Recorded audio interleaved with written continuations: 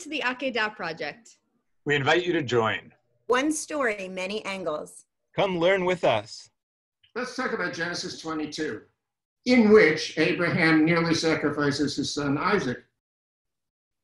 And I'm going to assume that this is such a well-known story that I don't need to read it or even review it very much, but basically just, the facts that Abraham is asked or commanded, depending on your point of view, your sense of the Hebrew word na in that wording there, that he's supposed to take his son to sacrifice him, and he goes to a place with his son and two servant boys and an ass, and he sees the place from a distance, and he says to the boys, you sit here with the ass, and I and the boy will go over there and prostrate ourselves, which for some reason in English is always translated as, and we will worship, which is not what mishtachave means in Hebrew. It means always, it means they're going to prostrate themselves. But in fact, that's not true, because only Isaac is going to end up prostrate.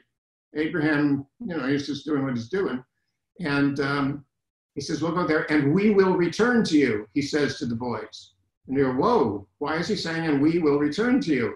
Is he lying? Is he deeply hoping and praying that it'll work out, that he'll be able to come back with Isaac? Is it that he's deliberately lying about it so he won't scare Isaac? We don't know. That's Torah for you. But it'll work out. And then they go up, and Isaac says to him, Isaac, not being a stupid child, says, here's the fire, and here's the wood, but where's the lamb for the sacrifice?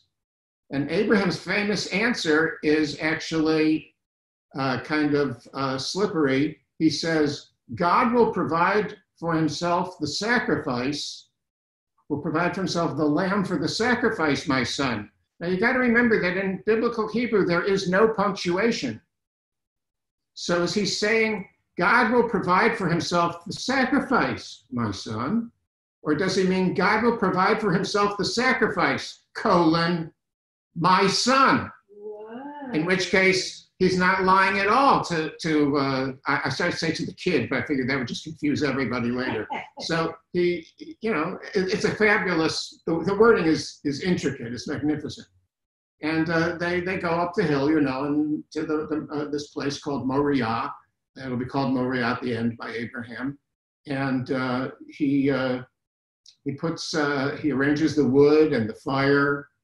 There's the fact that Isaac himself carries the wood on which he's going to be sacrificed, and you can't be a Christian and miss that Christ, to me, the most profound, image of Christianity is not the crucifixion, it's that Jesus carries his own cross up the hill. It makes you kind of wonder, why doesn't he just throw the darn thing down? And what are they going to do to make him pick it up, kill him? But he does. It's this image that he is a man who does not resist. So here's Isaac carrying the wood himself, which has obvious meaning to a Christian and very little meaning to a Jew. And Abraham puts Isaac, he arranges the wood, and he's got the fire, and he puts Isaac on the altar, and he's got the knife in his hand over Isaac, and the angel of the Lord calls out to him and says, don't do it. Abraham, can't you tell when I'm joking? You're not really supposed. And he says, don't do it. And Abraham instead finds a goat kid, a ram rather, and so it's a grown-up goat, and he sacrifices that in place of his son. And then it says he goes back to the boys. Okay, that's the sacrifice of Isaac's story. We're going to leave it and come back to it. I just wanted to make sure we all have that story in mind first. Now this comes up again in the next book of the Bible, in Exodus 24. Now you might say, no, this comes up in the story of where Moses and Aaron and Nadav and Abihu and 70 elders go up the mountain, and on Sinai they have a revelation of God. It is the greatest revelation of the Bible to a full group of people. The big thing when all the people are there at the foot of the mountain, is the greatest revelation to a giant mass. But this is where all of these people, the 70 elders, and Abraham and Moses, Aaron, and Nadav and Abihu, so 74 people, all experience the same vision. They all go there and they have a vision, and it's that God is enthroned above them, and they can see, it's like in a Hitchcock movie, they can see like under the throne, the feet of God enthroned, and the floor is made of, it says some kind of jewel, sapphire or something. So it's like bricks of sapphire, so that they can see it, but through a glass darkly, you might say. They get an unclear image of what that is, but that's the closest anybody gets to seeing God. And remember, it is not that they're seeing God's self. It is a vision that they are having. A vision is not the same thing. You have a vision of God, that's not the same as if the door opens, God walks in the room and says, sit down, Friedman, I'll take it from here. There's a big difference between those two. And so they all have the same vision, which is God up there, seated above them, enthroned in the heavens. And this is a very curious experience they have. Now, the amazing thing about this Exodus 24 experience is not only, it's very impressive in itself, and we don't usually make a big deal of it. In Sunday school, we never teach it to the kids. I'm not exactly sure why. When it comes up in the Torah parasha once a year, the rabbi will usually talk about something else from that parasha, not from this particular episode. And I want to say that it is one of the most important episodes in the Torah and has never been properly respected for what it means. So first of all, a few hints. Moses says to the elders, sit here and we'll come back to you. And then the 70 elders are there, and he and the other, Aaron and the other, they go up higher on the mountain. And he says, sit here and we'll come back to you. You go, wait a minute. Those are the words that Abraham said to the servant boys in Genesis 22. And indeed, this Exodus 34 story of Moses and the elders and all on the mountain has servant boys also, Na'arim, in both stories. And both of them, it says, he sees the place from a distance. Hebrew, merachot, same word. Both have this word to bow, lihishtahavot, in their stories. Both have a burnt offering, an olah, which in the Isaac case is Isaac, and in the Moses case is an animal. Both Moses and Abraham come up a mountain in the story.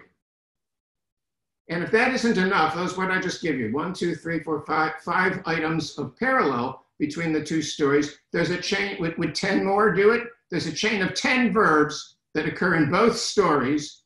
And he said, and he took, and he set, and he got up early, and he built an altar, and he put out his hand, and he or it was, and he or they got up, and he or they came, and he or they saw.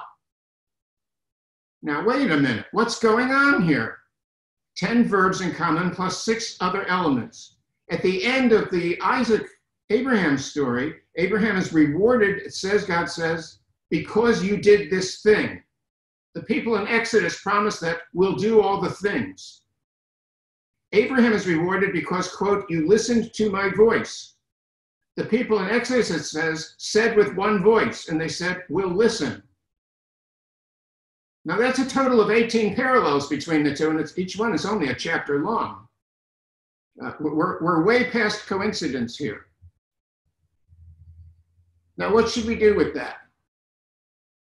I'm in the unusual position of having written 2 commentaries on the Torah. Some of you know that. One of them is the Bible with Sources Revealed, which is a critical commentary, which shows the different sources and the different colors and all of that, J and D and P. And the other one is a traditional commentary where I don't do any of that stuff about the different authors or any of that, but just give the kind of commentary that Rashi would have given if he had lived, to the 21st century. And I'm saying that with a certain, I understand I should be, at least an ounce of humility here would be helpful. There's a novel by Chaim Potok, of blessed memory, who I knew, and his book in the beginning is about a young Jewish guy who wants to become a Bible scholar. Interesting. And his wise old grandfather says to him, watch out.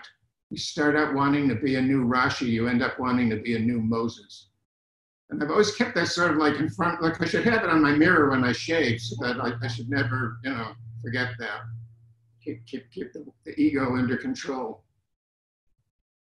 So first of all, in the commentary I did on the different sources, the interesting thing is Genesis 22, the sacrifice of Isaac story, and Exodus 24, the Moses on Sinai story, are both attributed to the source that we call E. That is, it is a further confirmation that we're right about the different sources and which is which. Like often I'll do something, I'll make something like green or blue in the book. And people say, well, how did you know that's E? How do you know that that's not J or P or something?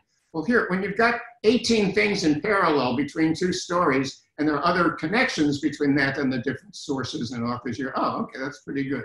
So on the one hand, it's good in a critical way for helping to confirm the documentary hypothesis. But there's more to it than that. That it connects back to the story of Genesis 22 is a meaningful fact. And we should say, well, what does that mean? What's the connection between Abraham being willing to sacrifice his son and Moses and the Israelites being up on Mount Sinai? And part of it is that this fits with a certain possibility that I raised and that I deliberately didn't mention until now, which is the possibility that Abraham in the original story really did sacrifice Isaac. So this is something that came out partly when we got interested in the documentary hypothesis and looked at the different sources, but also it's something that some people knew as far back as the rabbis of the Midrash. There was the possibility that in the original story, Abraham sacrifices Isaac. And what are you talking about? The angel calls out and says, don't do it. And he doesn't do it. And here are the problems. Those of you who know the basic part of the documentary hypothesis know that the original clue that started people off, it's only one now out of 1,000, but originally it was the big clue, was there are whole sections, especially in Genesis, where God is only referred to as God, Hebrew Elohim. So that's why there's a source called the E source, where God is always referred to as Elohim. Because as you know, they spoke and wrote English in biblical times, so they used the letter E. It's not the Aleph source for Elohim, it's the E source. And the other source is there's another set where sometimes for whole chapters, God is always referred to by his name, Yahweh. So that's called the J source. And you go, but it's not Yahweh, it's Yahweh. But it was German scholars who first thought of this. And in German, there's no Y, it's a J that's pronounced Y. And so we're stuck with that forever. It's, in biblical scholarship, you all have to learn German. It's crucial, all the students learn it. And we always say that German is the second most important Semitic language in the Bible. And in this story, you look at it and you look at the text in Genesis 22, which I just happen to have here. And it says, after these things, Elohim tested Abraham. So you got it? E, Elohim, God tested Abraham. And Abraham got up and he went to go to the mountain. And in verse 3, it says, and he went to the place that Elohim had told him, that God had told him. And he went with the boy. When the boy says to him, well, here's the wood and the fire, but where's the sheep for the offering, the lamb? And God says to Abraham, Elohim will provide the lamb. And then the next verse 9 is, and they came to the place that Elohim had told him. So do you get it? Elohim, Elohim, Elohim, Elohim. It's the E source. God is never referred to by name. And then he ties up Isaac and he puts him on the altar. And he's got his hand in the air. And verse 11 it says, and the angel of Yahweh called him to him from the sky. And he said, Abraham, and he tells him, don't do it. And then he looks behind him and he sees this ram and he sacrifices the ram instead. Okay? And then he names the place Moriah, Yahweh Yireh, because Yahweh appeared there. So he even names it that. When he's not supposed to even know the name Yahweh yet, it's not supposed to be revealed till the time of Moses in this E source. And then in verse 16, Yahweh speaks again.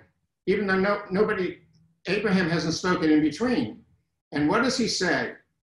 Because you did this thing, and you did not withhold your son, your only son, therefore I will greatly multiply you and bless your seed. Now, we've always understood that when God says you didn't withhold your son, we meant you were willing.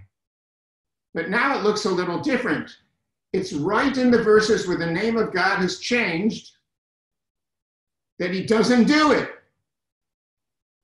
But in the original text without those verses, if you agree for a moment, just be open to the hypothesis that the verses were added and that in the original version, Isaac was sacrificed, and then in a later period when the Jews no longer approved of human sacrifice, somebody said, whoa, this is no good, and he went back and fixed it. Now, what's the other evidence for this?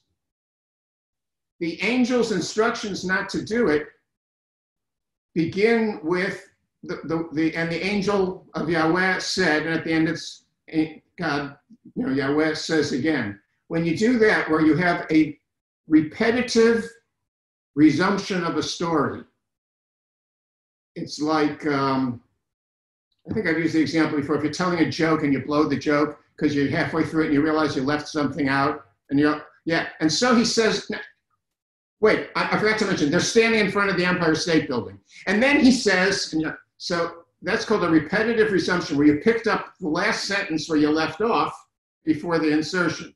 And that's what you have here. And that's called a repetitive resumption. There's actually a real word in English for it. It's called an epanalepsis, which sounds much more scholarly than saying it's a repetitive resumption. So we'll all agree it's an epanalepsis. You can all impress your friends over dinner. It's an epanalepsis. Or if you really want to get impressive, because it's Bible scholarship, we're supposed to say it in German. So this is called a Wiederaufnahme. So God uses a Wiederaufnahme to tell Abraham not to do it. And then it goes back to the text and resumes the word where the section where Abraham was about to do it. And then there's the fact that the angel said, because you did this thing and you didn't withhold your son, which I admit could mean you were willing, but now it's more suspect. And then it says, and Abraham went back to his boys. Where's Isaac? The last sentence of the story is Abraham went back to the boys. You might say, oh, that doesn't mean anything. After all, he went, so we assume, of course, Isaac went back with him. And you go, well, I don't know, because at the beginning it had gone out of its way for Abraham to say to the boys, you wait here with the ass and we will return to you. And now it just has Abraham alone returning to the boys. Also, in this E source, you can go on then through the Torah. E is yellow in my books. You just keep going through, looking for the yellow and all that. You will find that Isaac never appears again in the story after this. He's not with us anymore. If you want a little more to this, there's actually several midrashim that were collected in rabbinic literature. So it's post all this. And the rabbis who wrote those midrashim, of course, they thought the Torah was all by one, because God to Moses. And yet there are several midrashim. They're collected in a book called The Last Trial by Shalom Spiegel, who was a very fine rabbinic scholar. And he collected a group of midrashim where Abraham really sacrifices Isaac.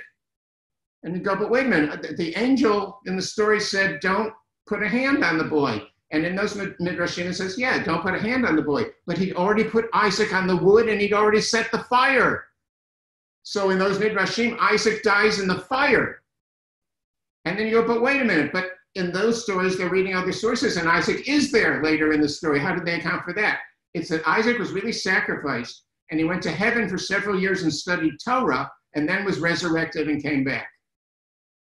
Now you can see why Jews in that period were not really big on these midrashim. They did not survive as famous ones because this is just when Christianity was being born too.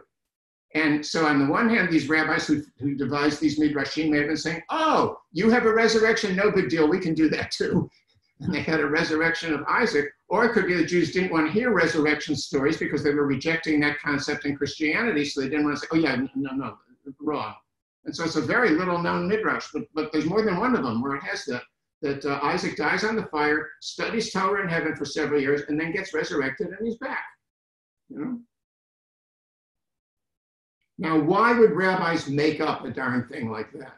And one of the reasons we think is they saw these various problems in the text, and this notion that in the original Abraham really had sacrificed Isaac may have always been floating around. I admit we're talking about 1,000 years here, but that may have always been floating around in the background. And I'm cautious about that because I'm not big on oral things lasting 1,000 years, but it's such a curious thing for them to make up.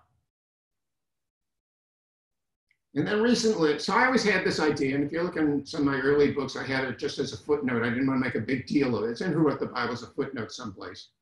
But I was always aware of it, this possibility that in the original, Abraham really sacrifices Isaac. But then I landed on this other thing I was talking about today, which is there are all those parallels, the 18 parallels between Exodus 24, the Sinai thing, and Genesis 22, the Isaac thing. And guess what? None of the 18 parallel things occurs in those words, the unit where the angel calls out to him and for 4 verses tells him not to do it, which is further evidence that that got added later. So yeah, it's quite possible that the original was that he did it. And you say, but why would they have a story that Abraham actually did sacrifice his son? And the fact is there's a lot of research and scholarship now about human sacrifice. I think I've talked to you in some past lectures or other that there's no human sacrifice in the ancient Near East. No known cases at all. The only human sacrifice where we actually have physical evidence archaeologically is the Phoenicians did human sacrifice, but not in Phoenicia. Phoenicia was what is today Lebanon. But they had colonies. They were seagoing. They had colonies all around the Mediterranean. And in their colonies, they did do human sacrifice. So at Carthage, there's very definite evidence of child sacrifice by the Phoenicians. But there's no evidence of Canaanites, Assyrians, Babylonians, Aramaeans, Moabites, Edomites. None of them did human sacrifice.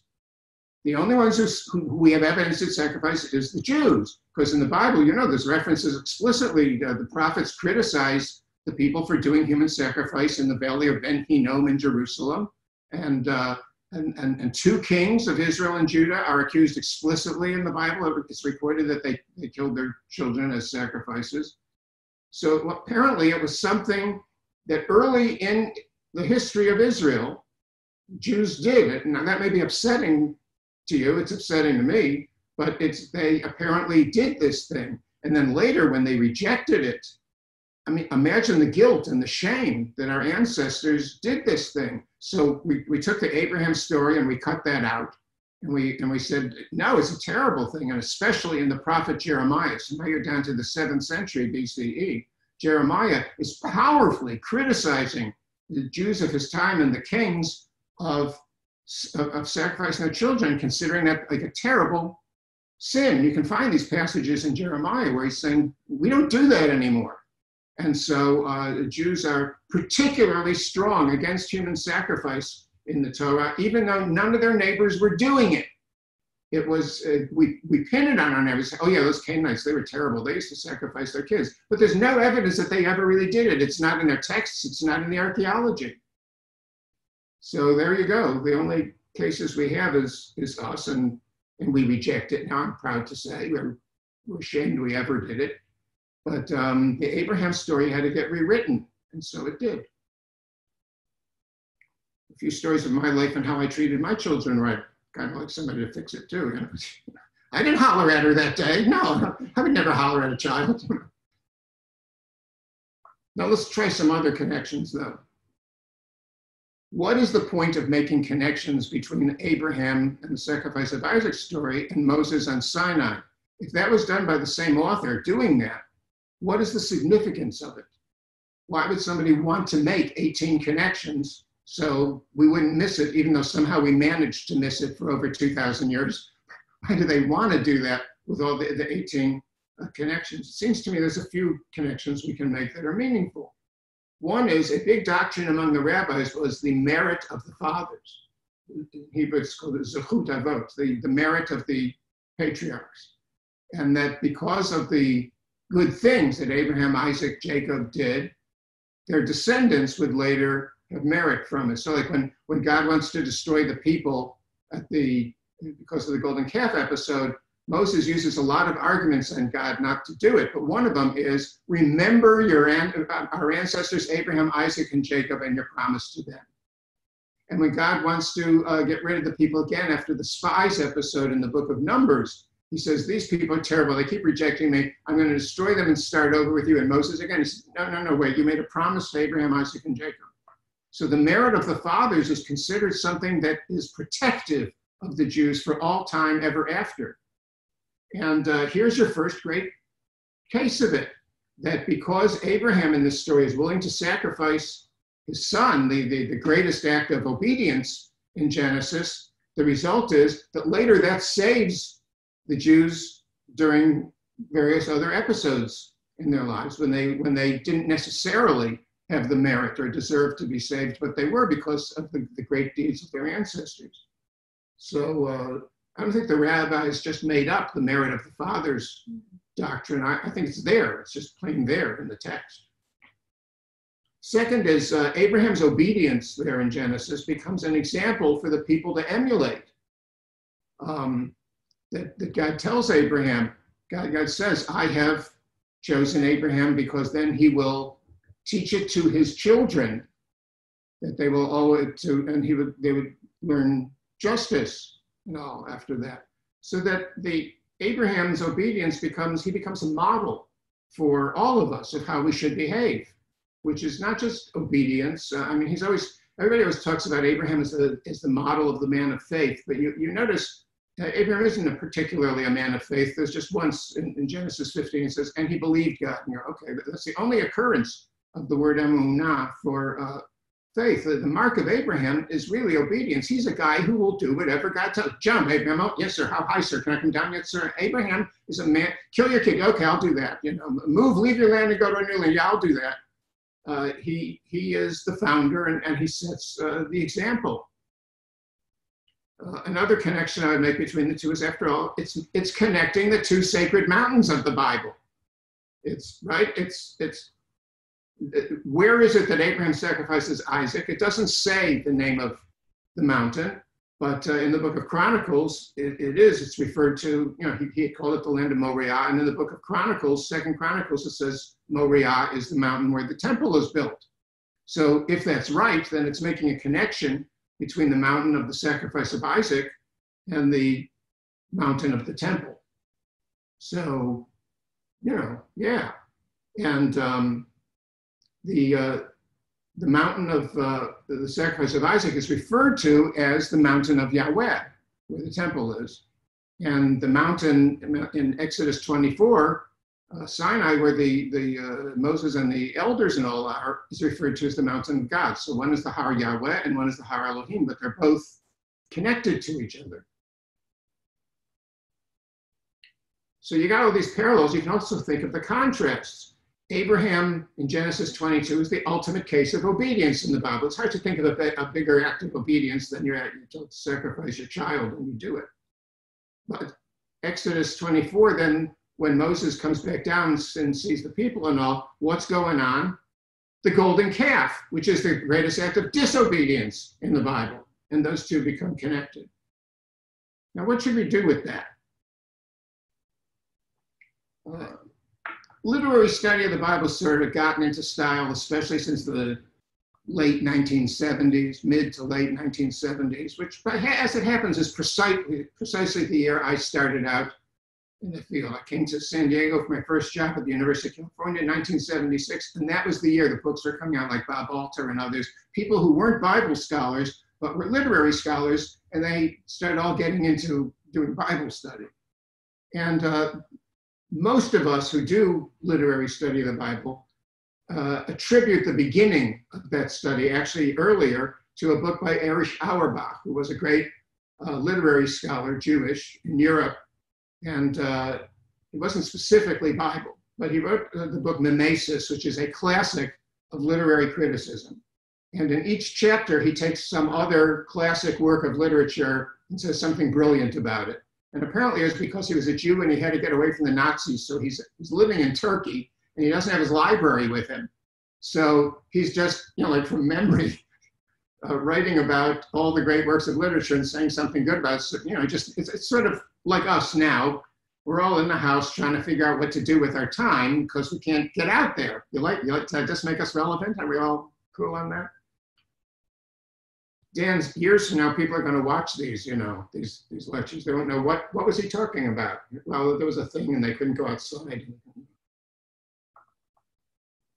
So Auerbach wrote the first chapter of that book, Mimesis, is called Odysseus' Scar, where he compares the story of Isaac in Genesis with the story of Odysseus when he returns from the Trojan War in Homer. And he used those two to show two different ways of telling a story. That the way that the Jews told the stories in the Bible was different, conceptually different, big time different, from the way the Greeks, meaning especially Homer, would tell a story in the epics. So, and the way he did it was he took the Iliad and the Odyssey, and he said the thing about the Greek way of telling a story is everything is in the foreground. Everything's in your face. If you need something for the story, you get it right away. And his classic case of that was the story of Odysseus' Scar. And Odysseus, he went with the Greeks to Troy, and they were there for 10 years fighting the battle.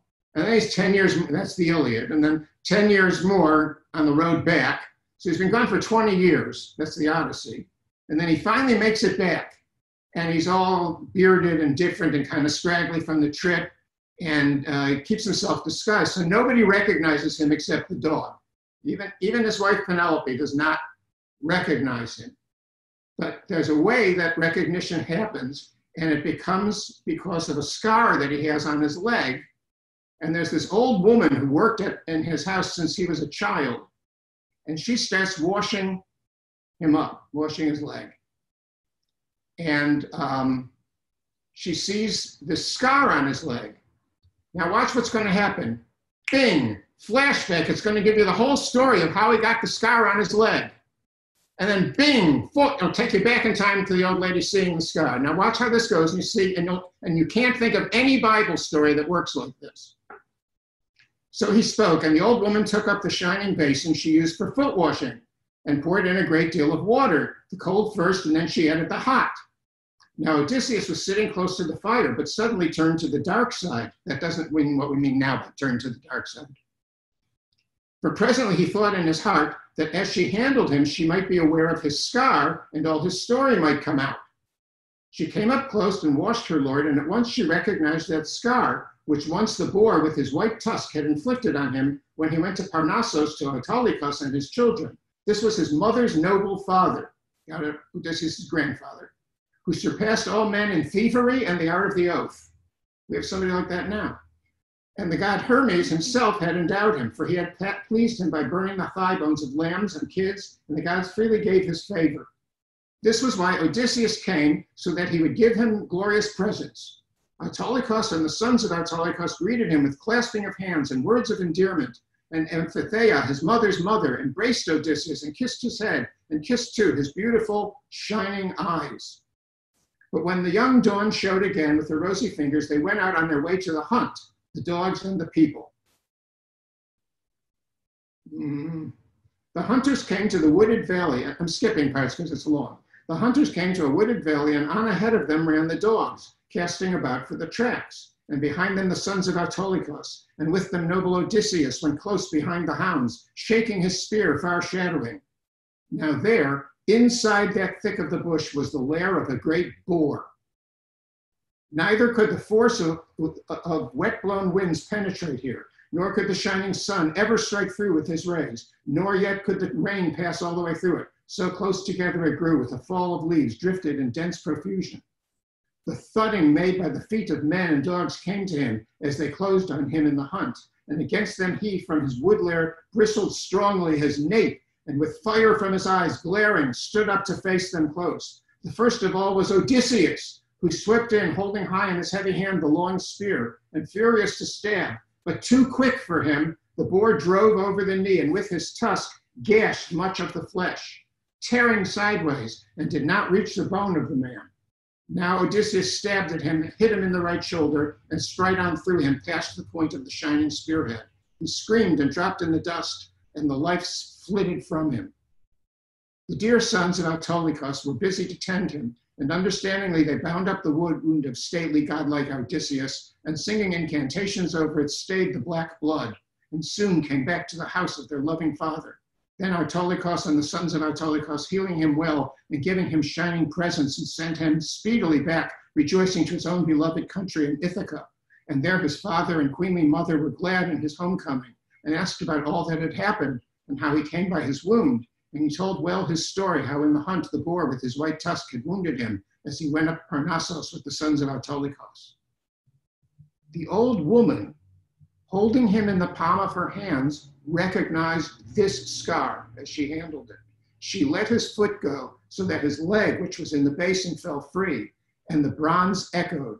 The basin tipped over on one side, and the water spilled out on the floor. Pain and joy seized her at once, and both eyes filled with tears, and the springing voice was held within her. She took the beard of Odysseus in her hands and spoke to him.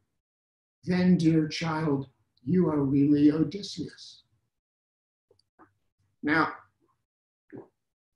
when you were there with him getting the wound and all, suddenly you had bounced back in time, and we were there in our study, completely forgetting about the old woman and the washing and all of everything that you've been reading through this whole story of his journey back for 10 years. And you're there, and then boom, you're back, and you're there. And Auerbach said that was the Homeric way to tell a story. Everything has to be in the foreground. He said the Bible's way is the exact opposite. Everything is rich in background, he said.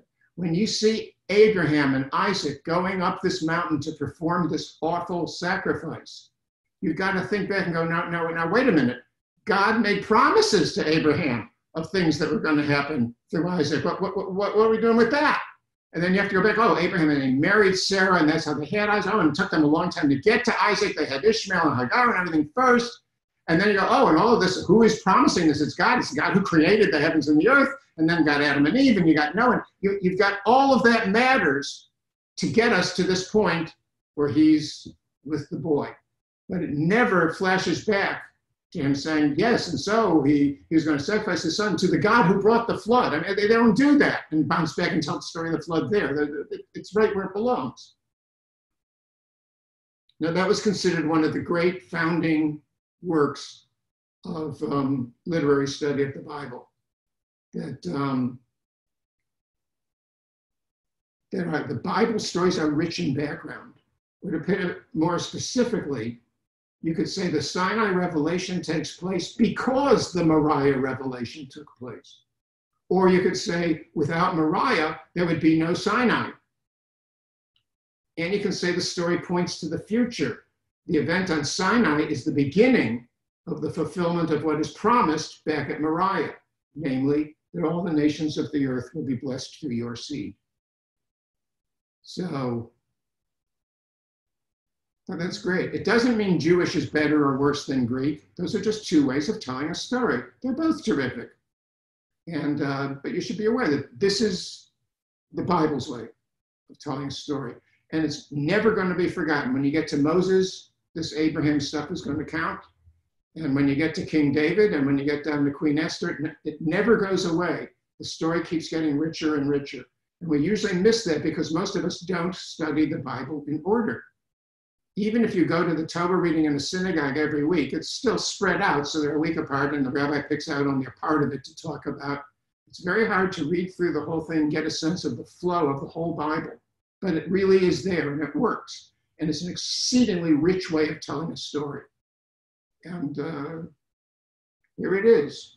So maybe he sacrificed Isaac, really, maybe he didn't, but either way, it made all the difference in the world for everything that happened after.